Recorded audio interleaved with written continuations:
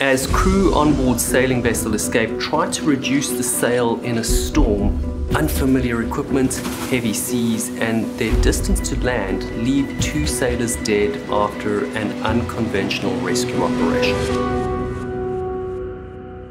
Carl and Annemarie Volker have been together for almost 19 years. True to their adventurous spirit, they get married on a beach in Mauritius. In 2016, they make a decision to give up their corporate life in Cologne, Germany, and follow a dream to sail around the world.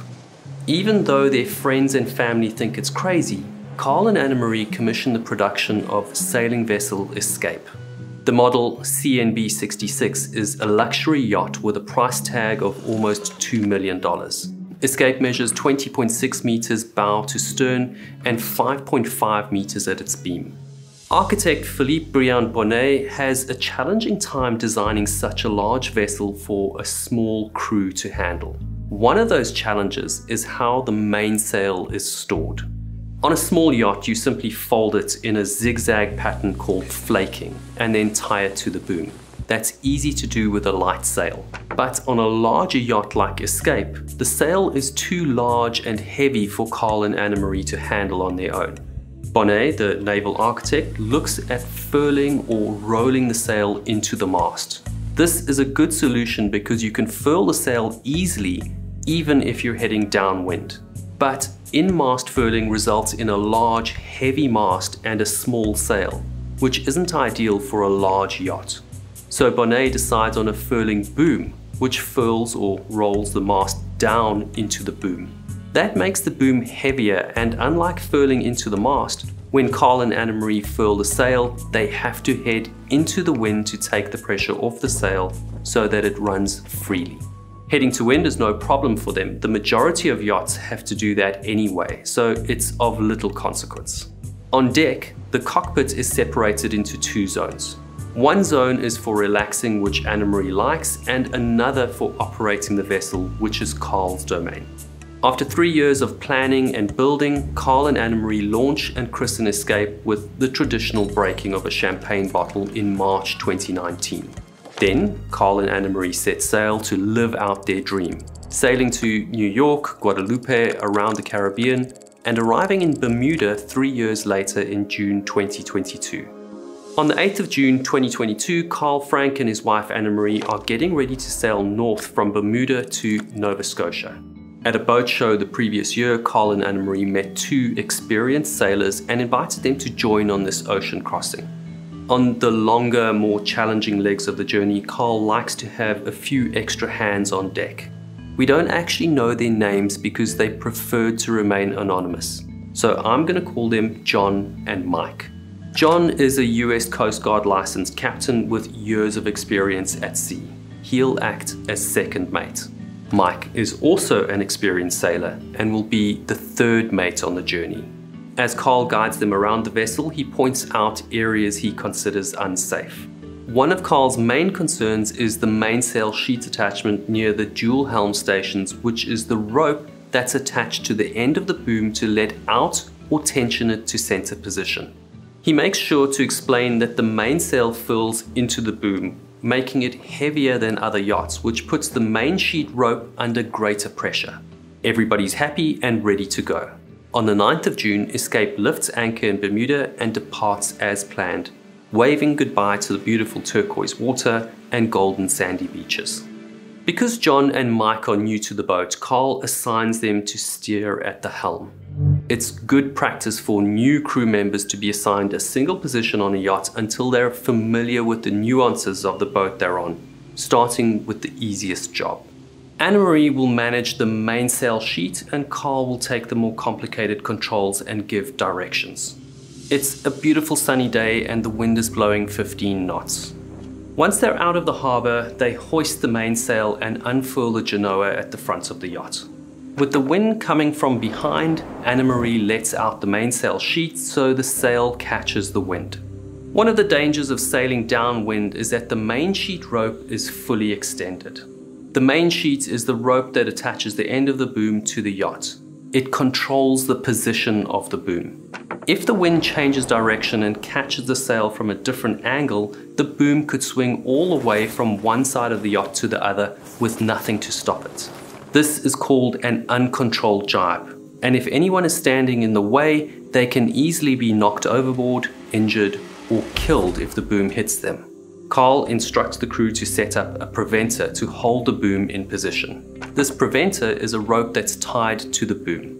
It runs forward to the bow, then back to a winch in the cockpit near the winch for the main sheet. This is John and Mike's first time on the boat, so they take turns at the helm for a few hours on the first day to acquaint themselves with Escape's handling. In the first 24 hours, they cover nearly 200 nautical miles sailing downwind. Night sets in and Carl is on watch.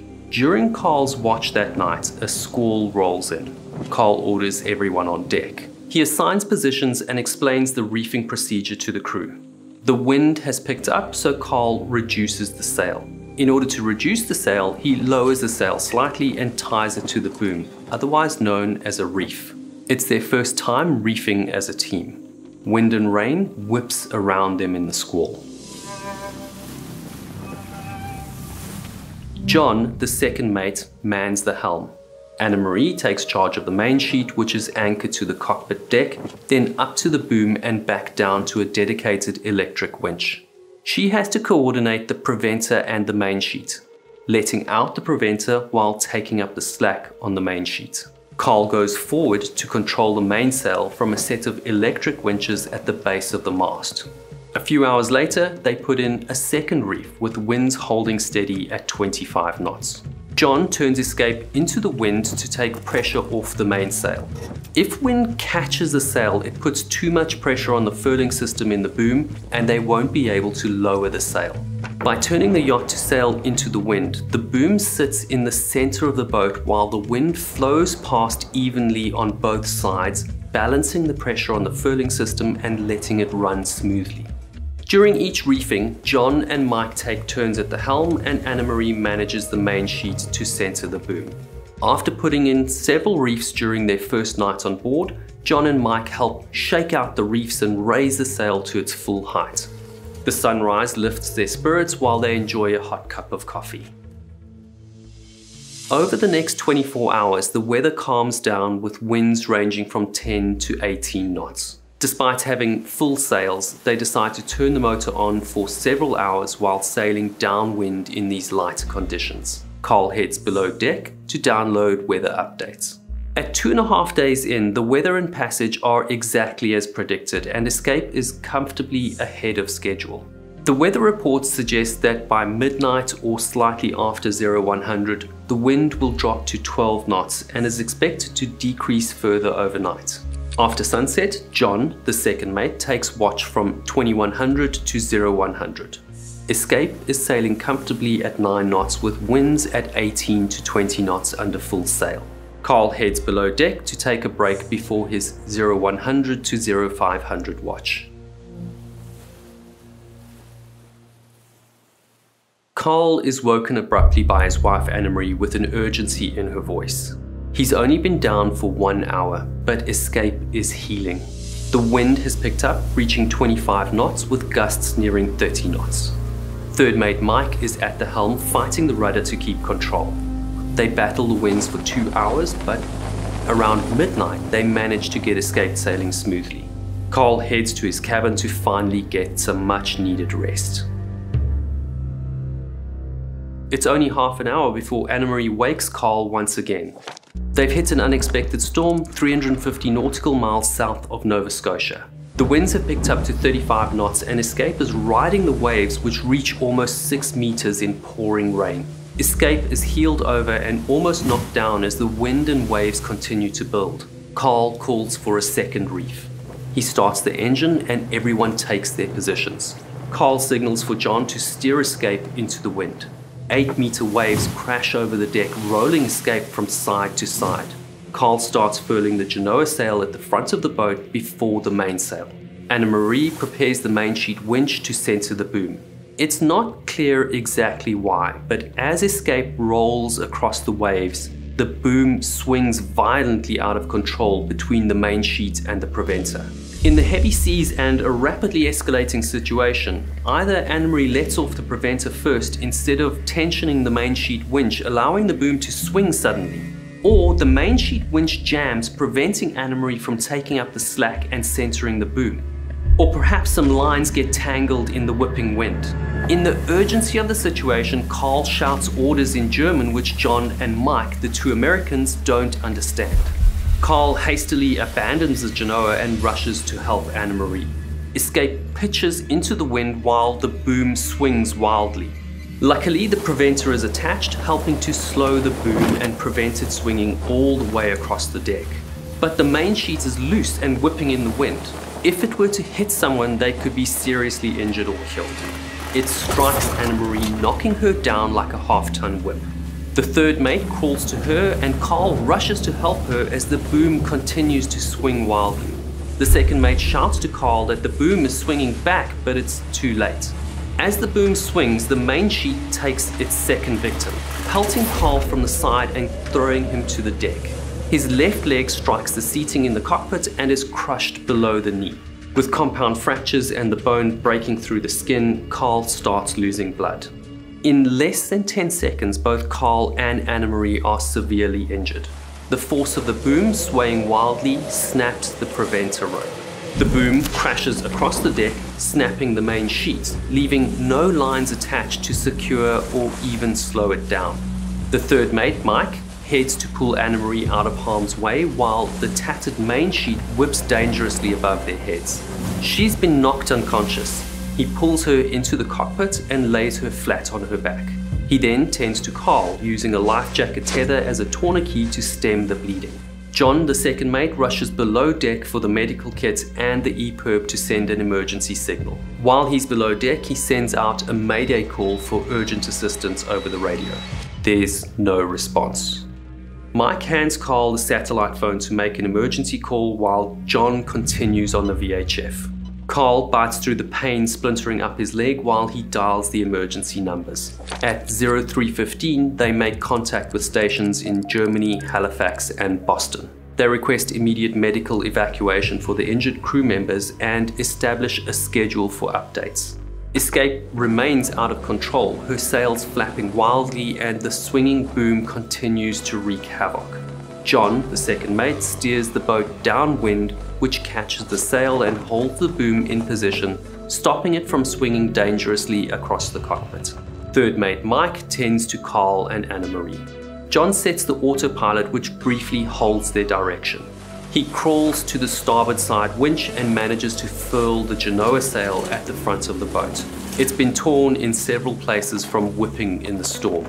A wave rolls through and rocks Escape, causing an uncontrolled jibe, and the boom swings across the cockpit. John gets back to the helm and steers downwind for nearly 3 hours. When possible, he turns on the autopilot so he can help Mike with Carl and Anna-Marie while the storm rages on. Escape is almost 400 nautical miles offshore, racing at 10 knots with the wind pushing it further eastward away from land and rescue. Mike maintains regular contact via satellite phone with the US Coast Guard and the Canadian Coast Guard in Halifax. A rescue helicopter can carry enough fuel for a rescue approximately 250 nautical miles offshore. Escape's remote location makes an immediate rescue impossible.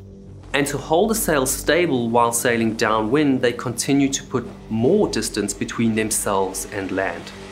On the 12th of June, the rescue organizations are devising a plan. A US Coast Guard cutter ship off the northeast shore of the US is more than a day away from Escape, which is too far. But the ship has a supply of jet fuel on board. Instead of heading directly to Escape, the cutter heads south. It will act as a lily pad for a rescue helicopter, allowing it to refuel for the journey to reach Escape. While the cutter charts its course, a US Coast Guard rescue helicopter takes off with 2 rescue divers to rendezvous with the cutter. The helicopter lands on the Coast Guard ship, refuels, then takes off directly toward Escape. With each update, the third mate assures Anna-Marie and Carl they are one step closer to rescue. The third mate adds another tourniquet to Carl's injured leg using a sail tie. He raises Carl's leg with a cushion for comfort and stability. He supports Anne-Marie with cushions, trying to lock her in position. He's concerned about the risk of a spinal or brain injury. Then he gets them water, covers them with blankets, and starts putting together a ditch bag to go with them to hospital. He does his best to keep them alert, hydrated, informed about the rescue, and how the boat is being handled.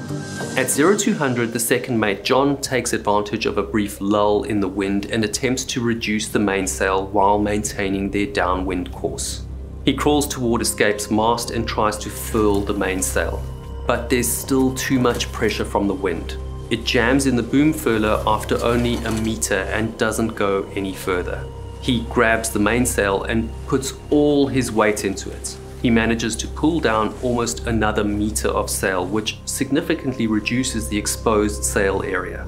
He gets back to the helm and tells everyone to brace themselves while he turns into the wind so that he can secure the swinging boom. With the engine roaring at full throttle, Escape turns into the wind and the boom swings unpredictably. John prepares a bowline in a rope and waits for the boom to settle. He throws the line over and tries to catch the end of the rope. Escape rolls over a wave and the boom swings out of reach. John brings Escape around again and waits for his next opportunity. Just after midnight, going into the 13th of June, he manages to thread a heavy line around the boom. He lashes it down and centers the boom. At 0030, he alters course, steering westward. For the first time in almost 24 hours, Escape is sailing towards land, closing the gap between them and rescue. Mike contacts the Coast Guard and requests a new heading. Things are going well until 0100 when the engines start to stall. John sees a rope trailing behind Escape in the prop wash. He shifts the engine to neutral, grabs a boat hook and leans off the aft deck to pull the line free. Mike joins in and they free the line from the propeller. A US Coast Guard C-130 Hercules long-range rescue plane arrives on scene ahead of the rescue helicopter to establish communication between Escape and the approaching chopper. At 0600, the helicopter arrives. It lowers its rescue basket to the deck with a rescue diver. Anne-Marie and Carl receive medical attention and are then hoisted up to the helicopter. Their condition is getting worse as the medics stabilize them for the long flight to hospital. John and Mike stay on Escape. Once the helicopter departs, they set a course for 300 degrees to meet the US Coast Guard cutter. As the day progresses, the wind calms and the sea gradually settles. John takes a break, heading below deck to rest while Mike takes the helm. They rotate shifts throughout the day, maintaining contact with the Coast Guard. Escape reaches the cutter about 350 nautical miles offshore. The cutter's crew secures Escape while John and Mike are checked by the ship's medic.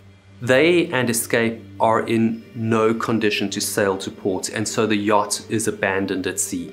The cutter coordinates with a smaller transfer boat, and about 30 hours later the crew arrive at the US Coast Guard Boston facility for debriefing and interviews. Escape is later recovered by a salvage company and brought to Dartmouth Cove, Nova Scotia in Canada. When questioned, John and Mike didn't know why the main sheet wasn't tensioned. Only Carl and Anne-Marie could possibly know. Carl was the only one working with the main halyard and boom furling system. He could possibly have trained John and Mike, experienced sailors, to manage those forward positions earlier in the voyage. When sailing around the Caribbean in light weather with just his wife, it makes sense for him to take that position. But in heavy weather and far from the safety of land, the decision to not deploy his experienced crew in complex positions cost him and his wife their lives. Anne-Marie died after the helicopter landed on the US Coast Guard cutter to refuel. Carl died during helicopter transport from the cutter to the hospital. Both were pronounced dead from their injuries on arrival at the hospital in Massachusetts. Heavy weather played a role in this accident. In the Sydney to Hobart yacht race, the weather took 6 lives. I'll leave a link to that story here.